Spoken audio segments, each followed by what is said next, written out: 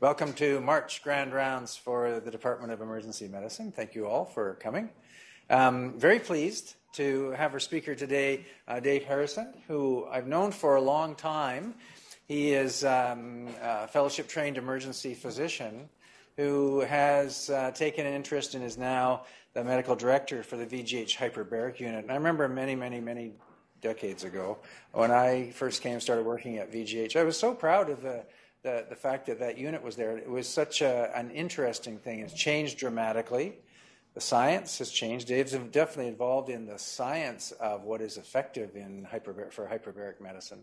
And so we thought it was appropriate that he give grand rounds and get us all updated on the clinical indications and make sure that we can educate people across the province about the value and when they should be referring and what it can do, what hyperbaric oxygen therapy can do for certain cohorts of patients. So, David, thank you very much for agreeing to come on short notice, too.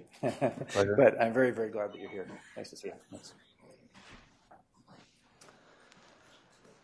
So as Jim said, this is going to be actually quite a clinically oriented presentation. It's a bit like what I would do if you were coming to do a rotation in the hyperbaric unit by way of orienting you. And really, it's going to emphasize what emergency physicians need to know about hyperbaric oxygen therapy in order to refer people appropriately.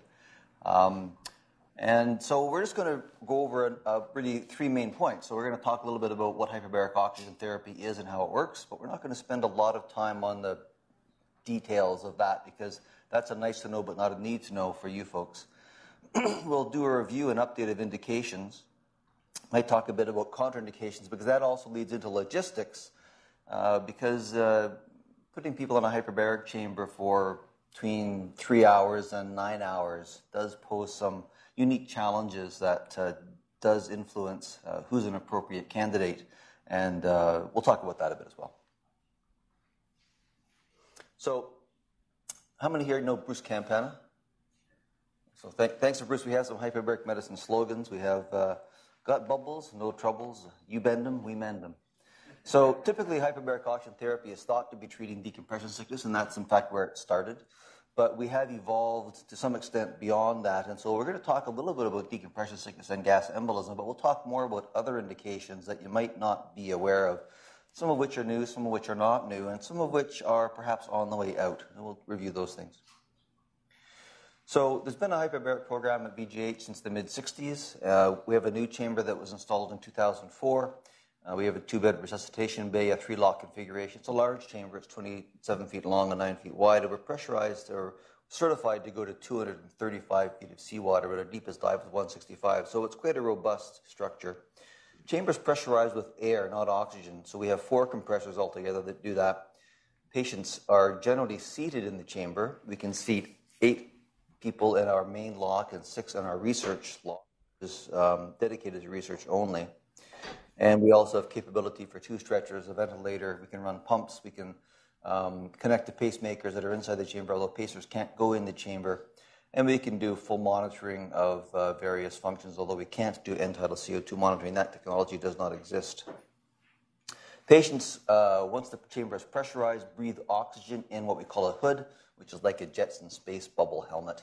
So the internal environment in that hood is 100% oxygen, and the exhaled gases leave through these hoses and are expired out through a regulator outside the chamber. So the chamber environment always stays at less than, ideally, 21.5% oxygen. It can go as high as 23, but beyond that we abort the treatment because it becomes a fire risk.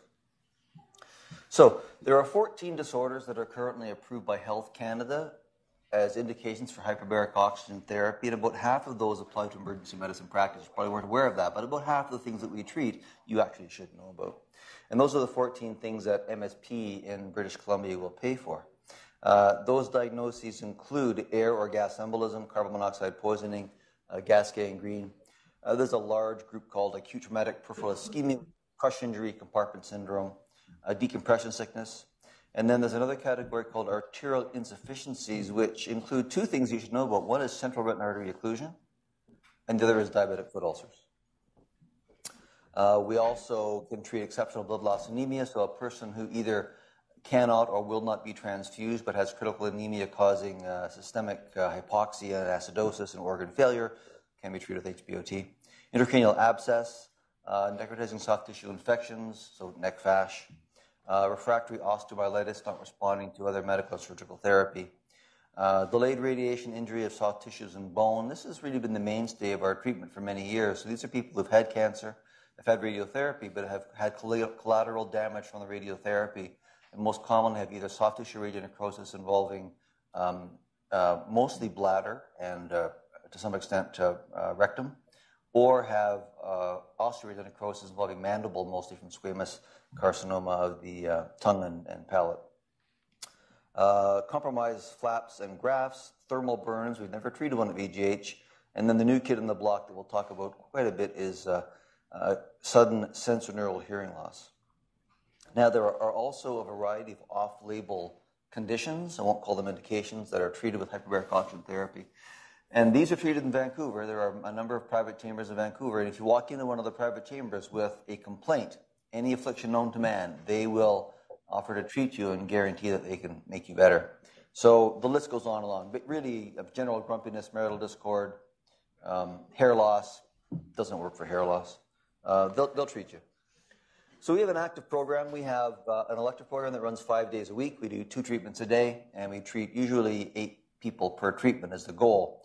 So we're treating, giving 16 treatments a day on average. People have between usually 20 and 40, and occasionally as many as 60 treatments. So they're coming on a daily basis. And then we also have an active emergency program where we do about 150 emergency treatments per year. So I was an emergency physician trained at VGH and have been practicing at VGH for 30 years now, I guess. And transitioning from hyperbaric medicine from emergency medicine was interesting because in emergency medicine you treat everything, and now I treat 14 conditions with one drug. The neat thing is you get to learn lots of new lingo, vocabulary, and there's a diving sort of tradition. I'm a diver originally. So we call the chamber, we call a treatment a dive, we call spinal DCS a spinal hit, musculoskeletal we call the bends, there's the chokes, the staggers, and the pops. And we actually use this terminology because we're dealing with divers. And if you're dealing with a diver and saying, you know what, you can never go diving again, unless you have credibility with that diver, they will not accept your advice. So the first thing you say when you encounter a diver at emergency, how was the viz today? So you learn all this stuff. Now, so does anybody know, it's important to have terminology, anybody know what it's called when a diver gets a spinal hit, the bends, the chokes, staggers, and the pops all at once? No? It's called the shits, but it's spelled S-C-H-I-T-S, so it's not really a swear word. So we dose oxygen with time and with pressure. And we dose in terms of atmospheres of feet of seawater. So 1 atmosphere is where we're all now. And if you add atmospheres, you now have ATA. So our usual dive is 2.4 atmospheres or 45 feet of seawater equivalent. And that's what it looks like. So the patient's pressurized in the chamber to 45 feet of seawater on air. They then breathe oxygen. They have a 5-minute break so they don't seize, because oxygen will cause CNS toxicity and seizures at this concentration. And they have a variable number of these oxygen breathing periods. And that's our standard elective dive. For decompression sickness, we have more aggressive dives. This goes to 165. So at this depth, the patient is breathing oxygen. And this is the deepest that you can safely breathe oxygen 100%, because beyond this, you're guaranteed of seizures. Even at this depth, people do seize. The tenders are breathing chamber air, and there are air breaks here. And this dive, this treatment can be as short as 5.5 hours, but we can extend this. So a badly bent diver may be in the chamber for 8 or 9 hours before they get out. The US Table 6A is our deep dive. This is for gas embolism. Occasionally, we'd use it for severe DCS. They go to 165. So the previous chamber dive was to 60 feet. This is 165. At this depth, the patient's on heliox because you can't breathe oxygen at this depth. So the patient's on heliox. The tenders are quite badly impaired. Excuse me, at this depth. They have about the equivalent of having had 3 martinis at this depth because they have narcosis. So in the chamber, the inside tenders don't make any clinical decisions. It's all by outside control because you have to assume that your tenders in the chamber are impaired. And this can be also a very long dive, 8 to 9 hours with extensions. So we're dosing with oxygen and time and pressure. So if we go to, for example, 165, that's 6 atmospheres. So the volume of a bubble is 1/6 what it would be at surface according to Boyle's law. The diameter is 1/2 of what it would be.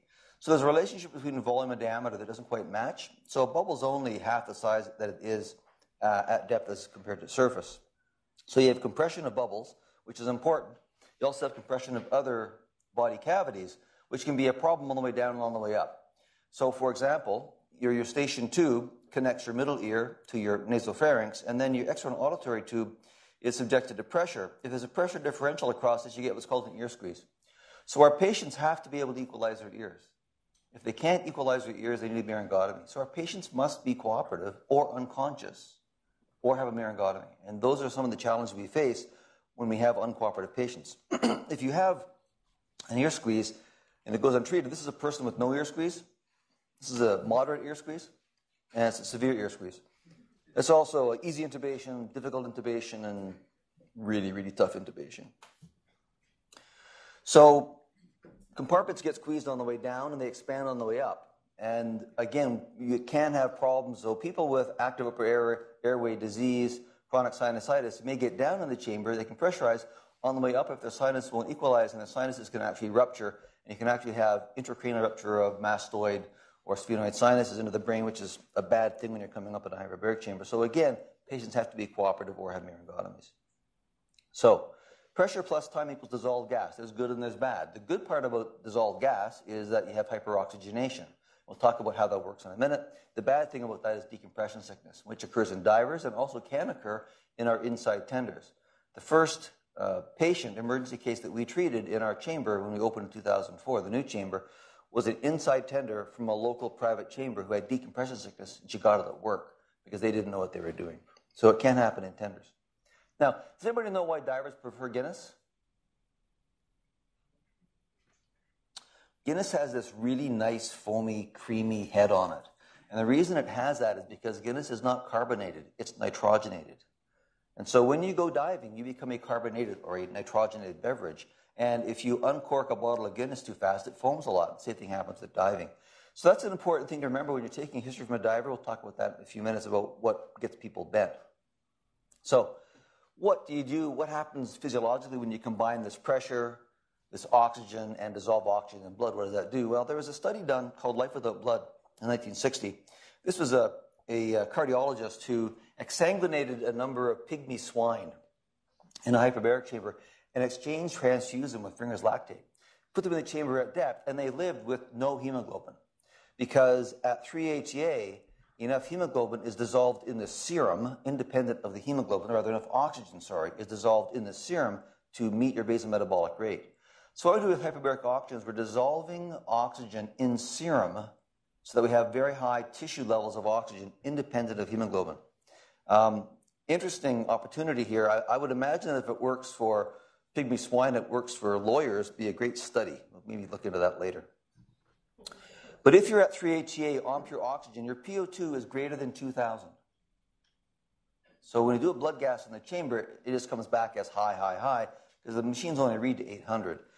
What that does is it means that we're sitting here with a capillary PO2 of 50. In a hyperbaric chamber, your capillary PO2 is more like 250 to 500. So oxygen can dissolve farther away from a source from a vascular bed, from a capillary. Ordinarily, O2 dissolves about 64 microns in our bodies at our normal tissue tensions. In a hyperbaric chamber, it'll dissolve as far as 250 microns. So it allows us to have oxygen penetrate into tissues that are ischemic because of a variety of reasons, whether it be edema, lack of blood flow, or compromise of the vascular bed, such as radial necrosis, which is damaged capillary vessels, or diabetic foot ulcers. It also causes vasoconstriction, reduced edema. It decreases platelet adhesion. It increases red blood cell deformability. And all of this combines to provide streaming of oxygen-laden blood through areas of relative stasis and ischemia. And these are all mechanisms by which hyperbaric oxygen works for various conditions. It also enhances phagocytic killing of white cells. It has a direct toxic effect on anaerobic and aerobic organisms. And it inhibits alpha toxin production and Clostridial necrosis. Within 20 minutes, the organism stops producing alpha toxin. And it also inhibits the reperfusion injury that occurs in the context of transient ischemia and reperfusion. So, for example, in myocardial infarction or in stroke, there may be a role acutely for HBOT to mitigate that by virtue of decreasing white cell and endothelial adhesion. And finally, it displaces hemoglobin from mitochondria, or rather displaces carbon monoxide. So people think that HBO works for carbon monoxide poisoning because it displaces carbon monoxide from hemoglobin. The important thing is that it displaces carbon monoxide from mitochondria and from the cell. You can exchange transfuse a dog with blood that has 30% carboxyhemoglobin, and the dog doesn't get sick, it gets anemic, because that carbon monoxide is all bound to hemoglobin. But if you give a dog enough carbon monoxide to breathe to induce a 30 or 40% hemoglobinemia with carbon monoxide, the dog will die. So it's not the displacement of oxygen from hemoglobin that causes carbon monoxide poisoning.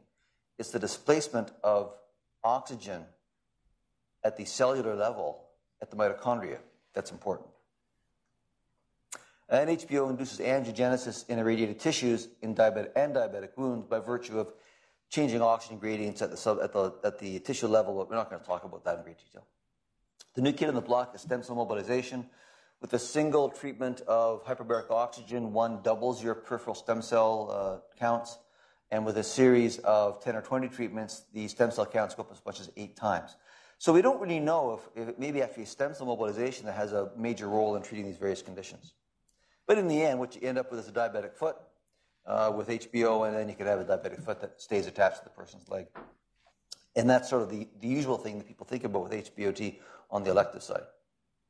So let's talk now about some of the new indications, because this is really why I'm here, is to fill you in on some new things that are happening. At certain times in our chamber, right now, over half of our patients have hearing loss. And the newest indication for HBOT is acute, idiopathic, sudden sensorineural hearing loss. It's been approved in the past 2 years.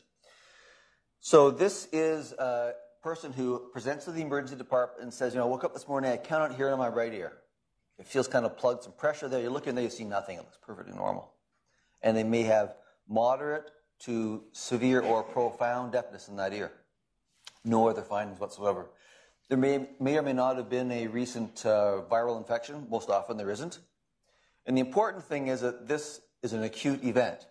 By definition, it evolves over 3 days. Mostly people will say, I was sitting watching TV and all of a sudden I couldn't hear it in my right ear. Or I woke up in the morning and I couldn't hear. There may be tinnitus, there may be vertigo. It's a non-conductive hearing loss, and by definition, it must be 30 decibels and 3 frequencies. You're not going to know that when you see the patient because you haven't done an audiogram yet, but this is the definition. The important thing is that there's no history of pre-existing hearing loss. So this is not a person who has Meniere's and says, gee, I'm worse today. It's not a person who says, I've been having progressive hearing loss for 3 years and today I can't hear at all. And it's usually unilateral. It can be bilateral, but that's very rare. So this is not hearing loss associated with age. This is not the rapidly progressive where it happens over 2 to 3 years, which is associated with collagen vascular disorders. And it's not fluctuating. They say, my hearing's been fine. All of a sudden, I can't hear. And it's not associated with things like sepsis or antibiotic use or a variety of other things that cause hearing loss. So this has been just recently approved for hyperbaric oxygen therapy, but there are some problems with it. And that is that we need to treat it fairly acutely, which is a fairly big stress on our program, which is why we're very careful who we accept for hyperbaric oxygen therapy for hearing loss. The expected result with hyperbaric oxygen therapy is that we do have significant improvement in hearing. Most recent Cochrane review demonstrated that mean improvement of 61% compared to 24% with control. So if you get HBO, you get a fairly significant improvement in your hearing compared to a control group. And gains can be from 20 to 37 or 40 decibels, which is a pretty significant improvement, because if your audiogram shows that you're down here with moderately severe hearing loss, you are hearing aid dependent. And that's a big problem. It's expensive and it's not very convenient. And if we can add 30 decibels to somebody who's kind of down in this area here, if you add 30 decibels or 40 decibels, you're coming up into mild hearing loss or normal hearing.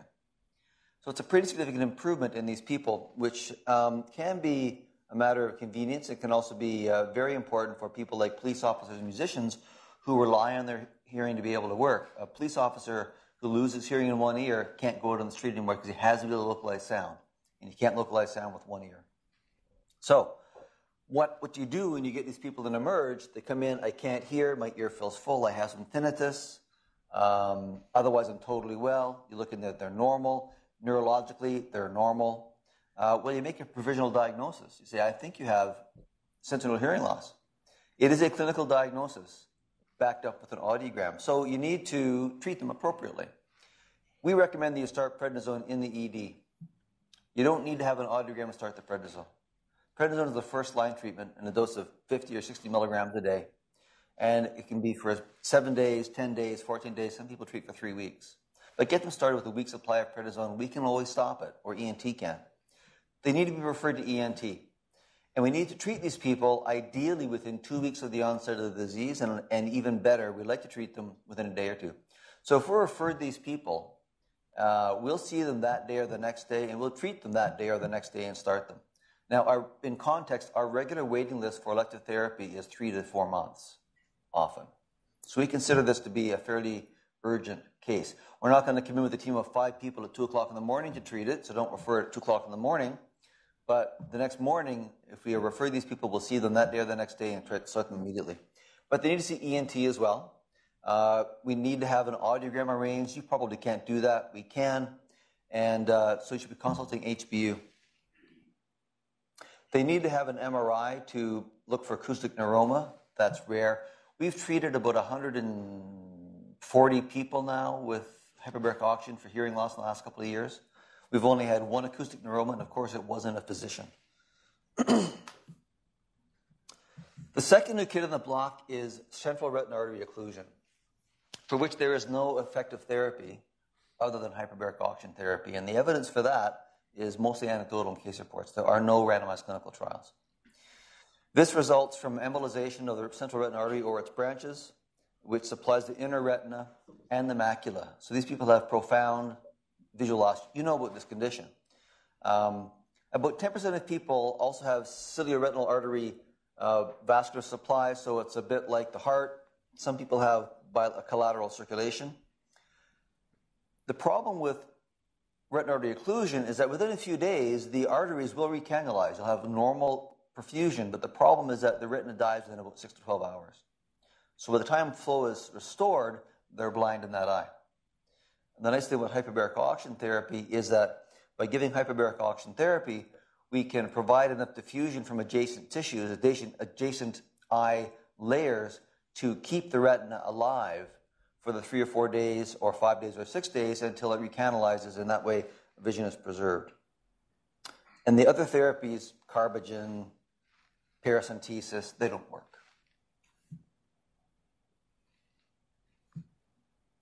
So, as I said, there are numerous cases of effective therapy for this. There are no randomized clinical trials. But this is a condition that we do consider an emergency. If you encounter someone who walks into the emergency department at 2 o'clock in the morning or 3 in the afternoon or any time and says, I can't see out of my right eye, and you make the diagnosis, we will come in with a team of 5 and treat that patient right then and there. So those patients should all be referred. Now, obviously, if you're in a farther away, and there's transport required, that severely limits our capability. Because the reality is it's very difficult to get anybody into the chamber within 6 hours who's not in Vancouver or perhaps Victoria. You might manage it in Kelowna, but it's a stretch because it's hard to organize air back that quickly. But you treat them the way you would ordinarily treat them. Do all the things you learn to do for artery occlusion, but then consult ophthalmology and consult HBO. And the time to do that is when they come into the department, when you look in the eye, make the diagnosis. We want to get them in the chamber within 12 hours, ideally. Okay, here's the other thing you may have seen, you probably have never thought of calling the hyperbaric oxygen for. And this is cases of gas embolism resulting from penetrating chest trauma. We've treated 2 cases now of gas embolism from penetrating chest trauma, both of them iatrogenic from the CT suite during needle biopsy of the lung. So the spontaneously breathing patients having a needle biopsy of the lung who have a sudden loss of consciousness, they may get transient ST elevation on their ECG. They may seize. They may or may not have a cardiac arrest. The diagnosis in that situation is gas embolism until proven otherwise. So this would also apply to the person you're seeing in the emergency department who perhaps having a paracentesis. It might apply to someone who's having a chest tube insertion. And it would apply to any patient with chest or neck trauma who's intubated and who has a sudden event on the first squeeze of the bag. Because what you have is a communication between the airway and the vascular bed. And as soon as you put them on positive pressure ventilation, you do your RSI, you put the tube in, you squeeze the bag. You're not going to see a seizure because they're paralyzed, but they have a cardiac arrest. That's a bad sign. If you've intubated someone and they haven't had an RSI and they're not paralyzed, they will usually seize. That is a gas embolism. Okay? And those patients, the problem here is there's a clinical diagnosis, and a CT scan, in all probability, will not show air in the heart, will not show air in the brain. So it's a clinical diagnosis. The treatment of this is to isolate the lung, which is the problem. If this is a chest trauma, which means intubating the opposite lung and getting them stabilized and then into a hyperbaric chamber. Because hyperbaric oxygen therapy for gas embolism is highly effective. People can look profoundly injured and do very well. The most dramatic case we had was a 74-year-old man in Victoria who is having a ventriculogram as part of his coronary artery workup. And the cardiology attending inadvertently injected his left ventricle with 37 cc's of air. He thought it was contrast. The patient had an immediate seizure, a VF arrest, was defibrillated, went for CT of his head, normal CT, no gas. Arrived at VGH 4 hours later with some brainstem reflexes only, had hyperbaric oxygen therapy, and 5 days later walked out of hospital. Without HBO, that person was going to be dead. So it's a very dramatic thing which responds extremely well to hyperbaric oxygen. And even at 8, 12, 24 hours, patients tend to do quite well with HBOT if you are treating arterial gas embolism. You can get this from trauma, you can get it from a central line. So you can get it when you're trying to put in a central line. You can get it from also air going into a venous line. A venous gas embolism will usually present with dyspnea, dropping sats, chest pain, there may be some arrhythmias, and that's right-sided heart strain. The pulmonary filter is pretty good at filtering out air, so they don't usually get a gas embolism. Those patients we don't treat. Because the supportive therapy, usually within 30 or 40 minutes, they'll resolve. The problem is that a certain subset of the population either has a PFO, and in this room, probably 6 or 7 of you have a PFO. It's about 25% of the population have a PFO. Ordinarily, it's closed, but if you load up the right side of the heart with gas, now you've got a right-to-left shunt happening because of right-sided pressures. And you can embolize across that PFO and have an arterial embolism that's going to go to the brain. There's also a certain part of the population who doesn't have a PFO, but has a right-to-left shunt in the lung. So in the absence of a PFO, with a large gas load on the right side, they will embolize and manifest neurological symptoms. So anyone who presents with a neurological symptom in the context of a procedure or event that could cause a venous gas embolism should be considered for hyperbaric oxygen therapy. That's probably an arterial embolization. But you won't see it on CT scan. You won't see it on MRI. The pickup on CT scan is less than 50%. Okay? Clinical diagnosis.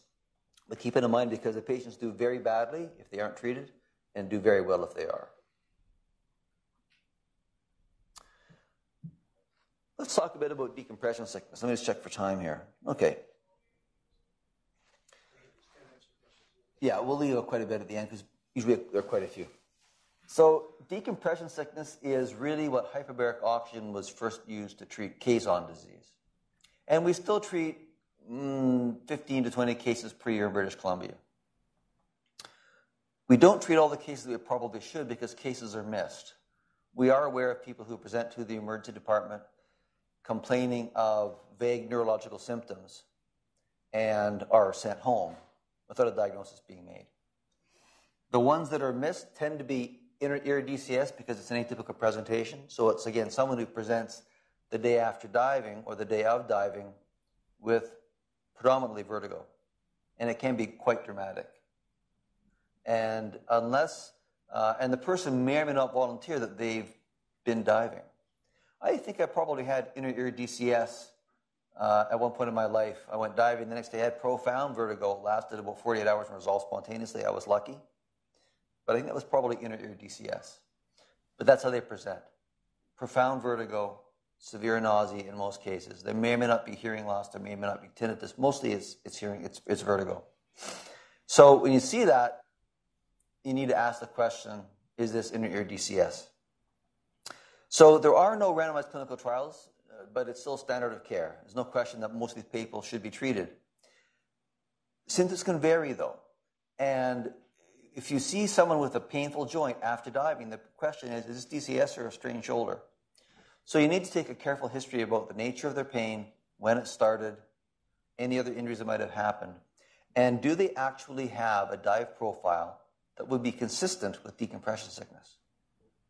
What you need to bear in mind is the vast majority of patients who have decompression sickness are not in violation of their computer in terms of no decompression limits. 85 to 90% of people who we treat for decompression sickness will say, I was fine. My computer said I didn't owe any deco. Or my buddy's computer said I didn't owe any deco. Almost no one dives on tables anymore. They're all on computers. And most of them did not violate the computer. What they did violate is their ascent rate sometimes. But the question to ask is, how close were you to your no decompression limits? And they go, oh, well, I had 3 minutes left. I was a deep dive.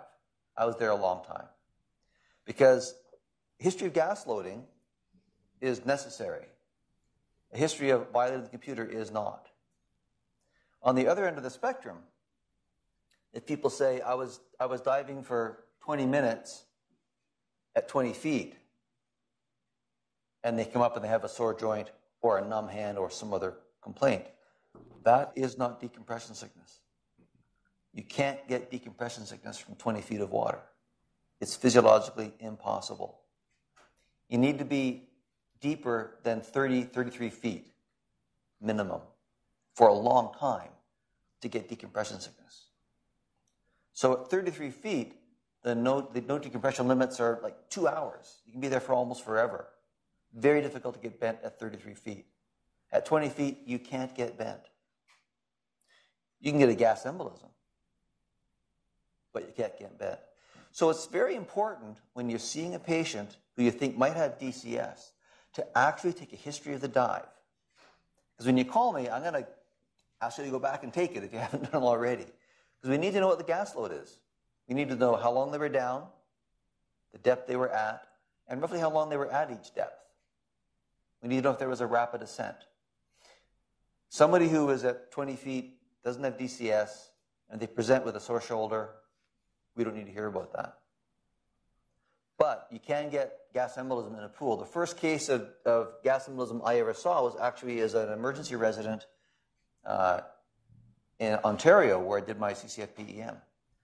And it was a dive instructor who drank a bottle of wine and then taught a class. Was doing doff and don at the bottom of the pool, so they put their gear on and take it off at the bottom of the pool. We don't do that anymore, but in those days that was happening. And this person did a breath-held ascent from 8 feet, bottom of the pool. Got to the surface, swam a few feet, seized, and was unconscious. Had a gas embolism from 8 feet of pool water. You can get a gas embolism from 6 feet. So if you breathe compressed air at 8 feet, or say 10 feet, and if you ascend in the water column without exhaling, the volume of gas in your lungs is going to expand enough that it can cause pulmonary barrel trauma and cause either tension pneumothorax, or if it crosses into the vascular bed, a gas embolism. So, person presents from the pool during a class on scuba diving with neurological symptoms consistent with a stroke, usually seizure, loss of consciousness, often a regaining of consciousness, and then focal neurologic signs. That person has a gas embolism to prove otherwise. And those people should be treated. Now, it's rare, and you don't see scuba divers presenting with gas embolism from open water dives because those people die. They never get to us. They have their seizure, they lose consciousness, and they drown. But a person in the pool who has that presentation, you need to be thinking, okay, is this a gas embolism? The other thing to be aware of is we've treated a number of people now who presented with decompression sickness at 24 to 48 hours after their dive. So the vast majority of cases who present with DCS present within 6 to 8 hours, or at least they have onset of symptoms within 6 to 8 hours. Most of them get their symptoms, then they go home, and they drink some beer and have a pizza, and then if they're a technical diver, they'll breathe all of their oxygen from all their various bottles, and then they'll call their buddy. And their buddy says, you better go to Emerge. And they show up at Emerge at about 11 o'clock at night, and they get referred about 1 or 2 in the morning, and then we treat them. That's a typical pattern. Okay? But most people have their onset of symptoms within a couple of hours. The problem is that a subset of the population will actually have the onset of symptoms at 12, 24, 36, even 48 hours. And those people predominantly are air travelers. So although theoretically you shouldn't have any bubbles in your system after 18 to 24 hours, because at that point you're considered clean according to the diving propaganda. In fact, that's not the case. You still have small bubbles in your system, at least some people do, at 24 to 36 hours. And if you fly on a pressurized aircraft, that aircraft is pressurized to between 8 and 12,000 feet of seawater. 8 or 12,000 feet elevation. If you have small bubbles in your system, or if you're supersaturated and don't have bubbles, and you go to that elevation, what you've done now is you've uncorked your carbonated beverage at altitude. You decrease the ambient pressure around your blood, and you will bubble more. So people will present with decompression sickness on the aircraft 24 to 36 hours after their dive, where theoretically they should not be having decompression sickness. The same thing can happen when a person goes to elevation because they either live there or they have to drive over the Mallet Highway to get from Tofino to Vancouver or Victoria. So they typically have done a fairly aggressive dive, they're gas loaded, they're asymptomatic, they're a carbonated beverage, and they uncork the bottle at elevation. And they typically will present with CNS symptoms. They may present with inner ear DCS in my experience. It may be joint pain, but they very often will present with CNS symptoms. And I've seen a couple of people whose CT scan looked like Swiss cheese because they dove into Tofino and they drove to Vancouver. And at elevation, at the 24-hour mark after their dive, they got their DCS hit. So if you see someone and they're presenting with unusual symptoms in Emerge, and they've been traveling and diving in their destination, that's where you need to be thinking about, is this decompression sickness? Because it can occur late. It typically occurs in a person who's had 3 or 4 sequential flights. Because every time they go up in elevation, the bubble gets bigger, it coats with protein, and they come back down, the bubble stays larger, though, because the hysteresis in the bubble. Second flight, it gets even bigger. So it's usually the second or third flight because they're flying from some little island to a bigger place, Florida, and then they fly to Chicago and Vancouver. With each flight, the bubble gets bigger, and they usually present on the second or third flight. They may also present when they get to Kelowna or Kamloops because they're diving at sea level, and then they go to elevation over the Coke, or they're living at elevation. Or it could be someone who lives in the North Shore and is living at elevations of over 500 or 1,000 feet. So these are the little pitfalls that you need to be aware of in diagnosing DCS. That the problem is that patients haven't read the textbooks, and it can be a very atypical presentation. The pain of DCS can be transient. It can be throbbing. It can be sharp. It can be dull. It can be quite varied. The vast majority of people who have a painful DCS hit, if you look closely enough, will have neurological symptoms. The vast majority will actually have a sensory change of some kind, some numbness and tingling. Most won't have weakness, but many do. Okay? So I would say that of all the people we treat with DCS, maybe 20% are type 1 with pure joint hit. And the vast majority, if we look, have neurological symptoms. The other thing you might see in emerge is chronic refractory osteomyelitis. And you can be an important person in this person's care because they may have been managed by their GP or infectious disease or a variety of people for 6 months for their chronic osteomyelitis, and nothing is making them better. And they come into emerge desperate, saying, you know what, they want to take my foot off. I've got chronic osteomyelitis, nothing is working, or they flared up an infection. And if you're aware that hyperbaric oxygen is an effective therapy for chronic osteomyelitis, you can make that referral. And that can happen in Vancouver, Kelowna, anywhere. We treat people from all over the province. So typically it's the person who's having medical therapy and surgical therapy, and they have not gotten better after a number of months of treatment. Hyperbaric oxygen, when added to those other modalities, can result in cure where nothing else did. It occurs in people with diabetic foot ulcers. It occurs in people after dental extractions. We've had a number of usually young, healthy people in their teens or their 20s who get a dental extraction, molar, wisdom teeth extractions, and end up with chronic osteomyelitis of their mandible. It's a terrible disease, very difficult to treat, painful, and disfiguring because the mandible deforms as this disease progresses. And it tends to not respond well to surgical debridement or antibiotics. But if you add hyperbaric oxygen therapy to those other two therapies, the cure rate is much better. It can also be post-traumatic, so it could be someone who 6 months ago had their tib-fib fracture, and now they're coming in and they say, you know what, I need some antibiotics because this is flared up again, nothing else is working. That's the person that you can refer for hyperbaric oxygen therapy. But the important thing is that this needs to go along with appropriate surgical and medical management, but that's my problem, not yours. The problem is that these people get abandoned to hyperbaric oxygen therapy.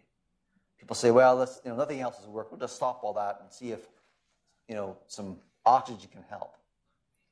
And the problem with hyperbaric oxygen therapy is that we're viewed in two schools. Some people think that we're crazy charlatans who treat everything, but really accomplish nothing. And some people think we can treat everything and that oxygen is good, so more oxygen is better, and therefore we have the cure for all afflictions known to man. The fact is we're neither. We have 14 or 15 diagnoses in one drug, which in the right situation can be quite effective. But it needs to be used appropriately with other therapies. The other person who you will see and may not recognize is the person with radiation cystitis. This is the third newest indication for HBOT.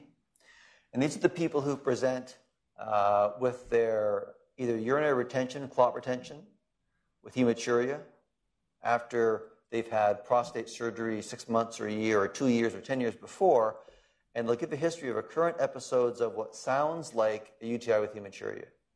They'll describe irritated voiding symptoms, frequency, urgency, maybe dysuria, episodes of hematuria, which may be painless. They may or may not have an infection. And typically it starts out with mild events and then gets worse, but they can present with the first episode with gross hematuria clot retention. These are people that have radiation cystitis, usually occurring from either external beam radiotherapy, occasionally brachytherapy of the prostate, or cervix. And the problem is that radiotherapy is very effective for killing cancer cells, but it causes collateral damage. So these people, if you do a cystoscopy, have a very angry-looking mucosa in the bladder with friable vessels, telangiectasias, and they bleed.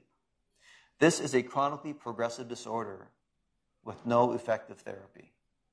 It gets worse over the course of many years, and the conventional treatments are to use a variety of agents to essentially sclerose the vessels in the bladder, none of which reverse or really have an effective means of decreasing the process. So they do fulguration, they do insulation of a variety of noxious substances into the bladder, and in the end, one ends up with a chronically scarred nugget of a bladder without any ability to retain urine. Eventually, they take that out and they end up with an ileal loop. So it's not a good disease to have. Hyperbaric oxygen therapy, used in the right population and used early, has a 95% cure rate for this condition. 95% cure rate. So if they get hyperbaric oxygen therapy, ideally within 6 months of onset, and ideally in a person who's under 65, but we treat older people too. The vast majority, after 40 to 60 treatments, their hematuria resolves, and on cystoscopy, their bladder looks almost normal. And this is a sustaining effect. About 10 to 20% of people who we treat have to come back for follow-up treatment in 6 months to 2 years, but the vast majority do very well. Their infections stop, their irritative voiding symptoms stop, their hematuria stops, and they go from being severely debilitated by this condition, because it feels like they have a urinary tract all the time, to being fine. Again, many of physicians in the community don't know about hyperbaric oxygen for this indication, but you're going to see them because they're going to come into the emergency department with these complaints. Question? What if it's longer, more than 6 months? We'll still treat them. They still do well. 4 or 5 years? Yep. Yep. We don't set any limit on how late the presentation is. We'll treat them all. It's a big time commitment. It's usually 65 treatments. But this is a condition which has tremendous morbidity, significant mortality. Some will actually bleed out and exsanguinate and die from bladder hemorrhage. The people had 10, 20 units transfusion. And hyperbaric oxygen is the cure for this in the vast majority of cases. Many urologists don't know about it, GPs don't know about it, but now you do, and you can refer them to us, and we will treat them, and most of them will get better. I'm going to end with a few comments on carbon monoxide poisoning. I don't know if we should be treating carbon monoxide poisoning with hyperbaric oxygen therapy. The literature has gone back and forth. There have been a number of what were considered landmark studies in the past few years. Many of those have been questioned now. And all I can say is the literature, there's not sufficient high-quality literature to definitively say HBO should be used for carbon monoxide poisoning. But let me make a few comments about what I do know. First of all, hyperbaric oxygen therapy is not the emergency cure for carbon monoxide poisoning. It is a treatment that we use in order to decrease the chances of delayed sequelae. We are not going to change the acute management of the acute course of carbon monoxide poisoning with HBOT. So we don't need to be called within the first 3 minutes of the person's arrival in the emergency department. We need to be called once the person has been stabilized, you've got their gases, you look for other co-ingestants, you know how bad their acidosis is and all of these things, because we have a 12 to 24-hour window to treat these people. If we get them within 12 hours, we're very, very happy.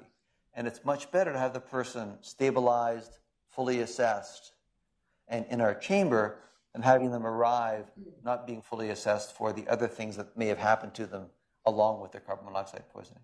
So this is an urgent issue. It's not an emergency issue. And so you have time to take your time and assess the patient properly, treat their Tylenol overdose, whatever else is going on, and then we can see them. Also, it gives them a chance to sober up, because these patients, probably half of our patients are intentional overdoses, and half of them are exposures by other means. So it's getting to be springtime, just so I can be up less at night. Folks, don't use your gas power washers indoors.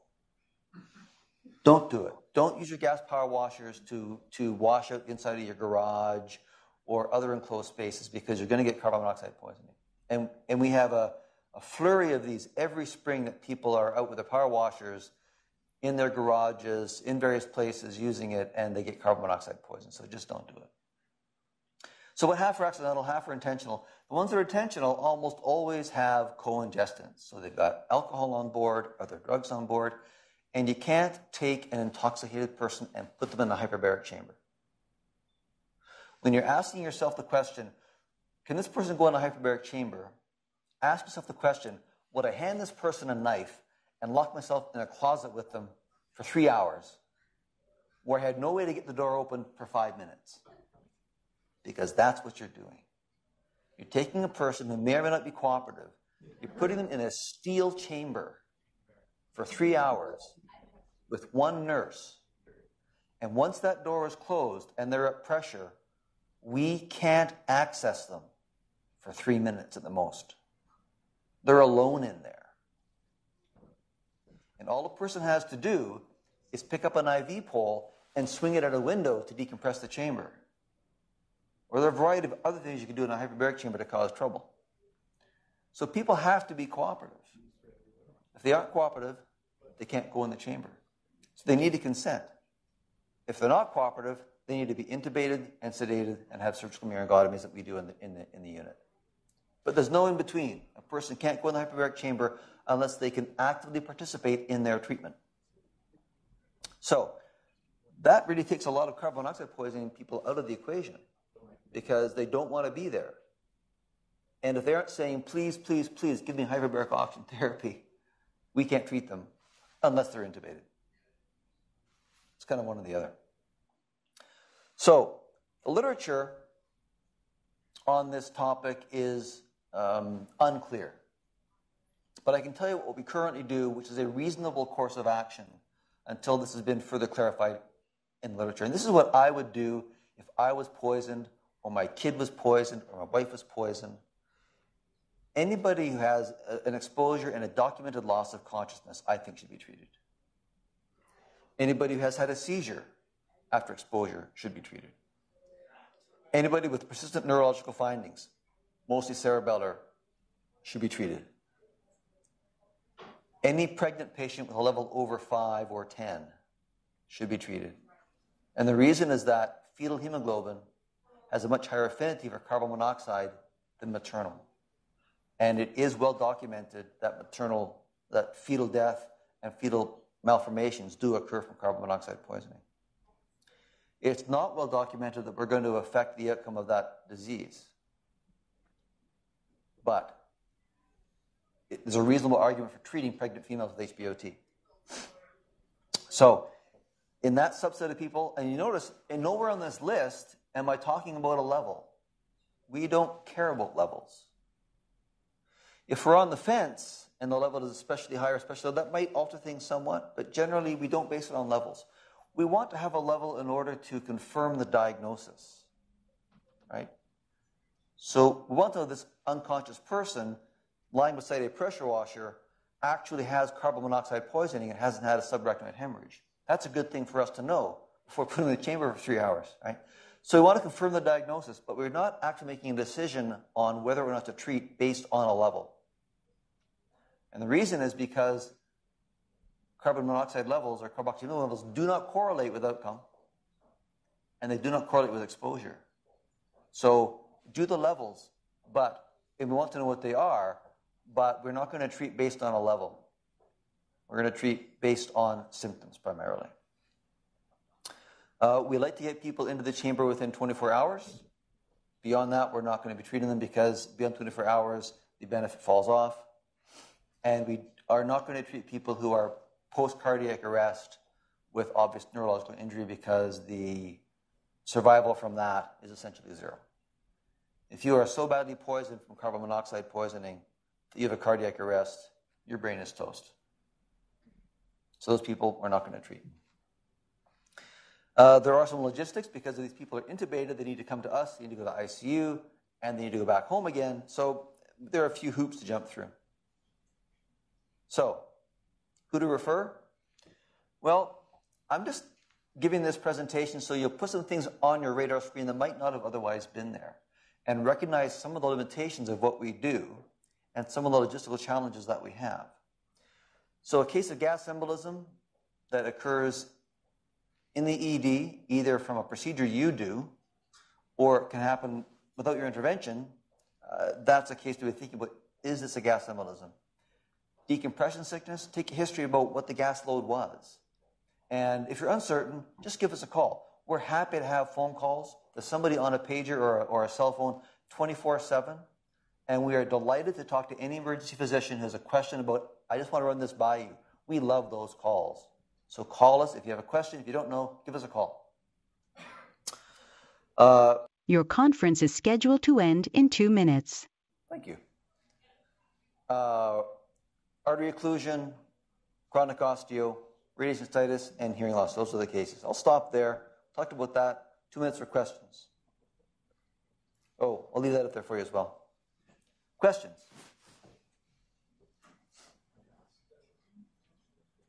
Thanks for your talk. I guess the couple of questions I have are about the ones that seem relatively time sensitive that you mentioned, like the retinal occlusion and the sensorineural hearing loss. For the retinal occlusion, I mean, I think it's pretty rare that we make a definitive diagnosis in ED. I mean, often we get them seen by, I mean, definitely somebody we suspect that we're going to get opto, usually see them within a few hours, maybe it's the night, we may be sending them over to PGH for the eye care center. So, then we're talking about another 2-3 hours later.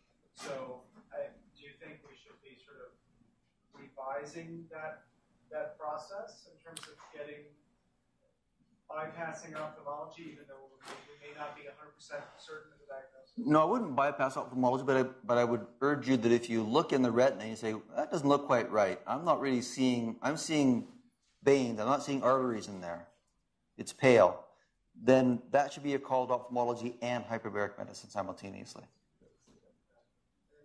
And I guess the other one with the hearing loss, there are people, who maybe have allergies or some other thing. Okay, could this be eustachian tube dysfunction? We're not sure. I mean, obviously, if those people went into the chamber with eustachian tube dysfunction, that wouldn't necessarily be the best outcome. I mean, so that's one concern. And then the other one would be, we see a lot of people who claim hearing loss and then they have wax in their ear. It's like, okay, well, maybe this is cerumen impaction, go home for the next day, get an earwax kit, remove it, and if you still have hearing loss, then you need to represent. I mean, on terms of the timeline, are we okay with that also? Yeah. So with hearing loss, we have a 2-week window to get them started. You can often make a distinction between whether it's sensorineural or conductive hearing loss, right? And if it's earwax or eustachian tube dysfunction, it's going to be conductive.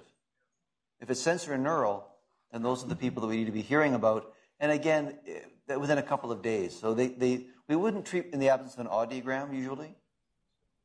But if you look in there and it's a normal ear and the person says, I just can't hear you, and it's usually that pretty dramatic, then that's the person we should hear about. And that referral can be made the next day or in a couple of days, but don't wait a couple of weeks.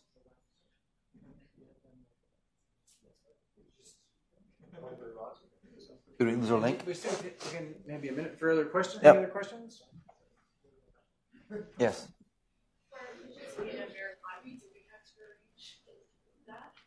I do it myself. Yeah. If it's children are different. Just repeat the question. So the question was for myringotomy, do you need to arrange a myringotomy? And the answer is no. If it's a child, then they need to go to Children's Hospital, have an anesthetic, and have a myringotomy, plus or minus a tube. Usually no tube, just a myringotomy. Because children under 8 typically can't equalize, they can't be taught to. Children over 8 to 10 can usually be taught to do that. Most adults can equalize their ears, about 10% cannot. But we do the myringotomies ourselves in the hyperbaric unit. So I do a myringotomy on every unconscious intubated patient, and I also do it on awake, conscious people who can't equalize if they're an emergency and must be treated. So we do them ourselves. George? Have you had experience with carbon monoxide from a propane lamp From exposure? Propane lamps that's used in ski cabins at Yep. altitude. Propane, any combustion of propane causes carbon monoxide. So if you're in a cabin with propane lamps or a propane stove or a propane fridge or any source of propane, you must have a carbon monoxide sensor. People think, oh, it's propane, it's clean, there's no carbon monoxide. That is not true. It does produce carbon monoxide. So if you're in any environment where propane is being burned in a closed environment, they cost $30 Canadian Tire. It's a good investment.